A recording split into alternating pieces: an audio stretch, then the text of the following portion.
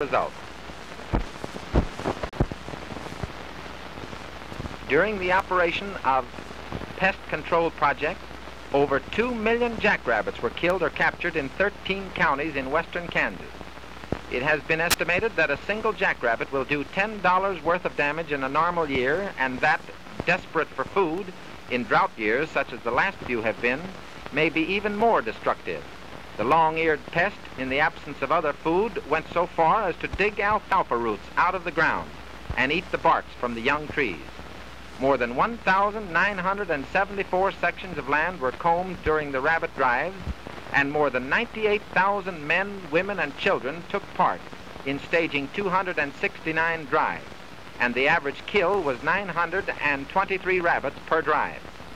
The accepted plan of campaign was to assemble the multitude at a given point and then to spread out in a great encircling line over predetermined sections of land and to press forward and at the same time drawing together, driving everything before them into pens that had been erected on an open plot of ground.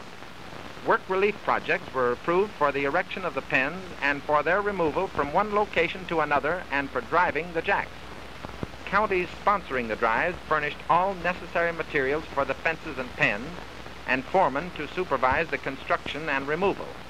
The pens for trapping the rabbits were built of woven wire fencing supported by strong wooden posts. Most of them were octagonal in shape and measured about 54 feet between the parallel sides. Extermination of the rabbits has been of value to the counties in many respects.